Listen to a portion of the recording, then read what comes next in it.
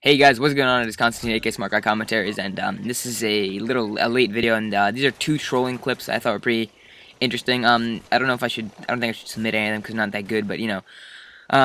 Yeah. So this is gonna be a really super short video because I really don't have any time to make a video today. And there's a theory called the theory of quantum entanglement, and I'll probably do a more detailed video about this later. I'm not sure though.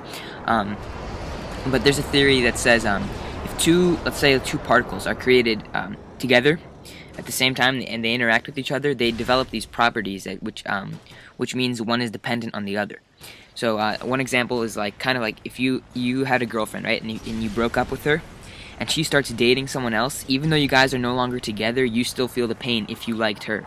Does that make sense? Like, let's say you're still in love with her and she broke up with you, and then she started dating another guy a few days later.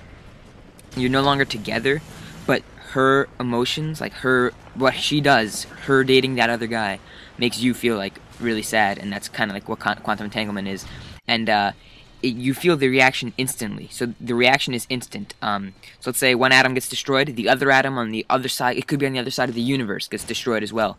And actually there's 3 trolling clips, and so the other side of the universe, stuff on the other side of the universe can get completely destroyed. Not stuff on the other side, but you know, the other alternate atom, I guess, the second atom. And look at this guy, so ignorant, it's so funny. So let's say you have one atom on let's say in China, one atom in the United States right here.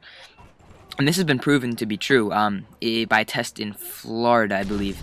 And so let's say you take one of those atoms and you emit them at the same exact time. So that means they develop these properties that rely on each other. Then they spread apart, and let's say one atom gets destroyed, the other atom instantly gets destroyed. And why this is significant is that is because you can that means there's time travel, because if it happens instantly even across the universe, that means it's faster than time. You're moving faster than time and everything. So that's why I thought it was pretty interesting. I'll probably go into detail more next time. I guess I can't really do this time. I'm really sorry. I have to go somewhere right now, actually.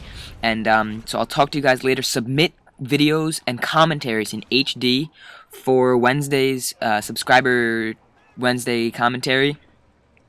And just make sure you say this is for subscriber Wednesday for SmartCODcommentaries. And then I'll talk to you guys later. Peace. Enjoy your weekend.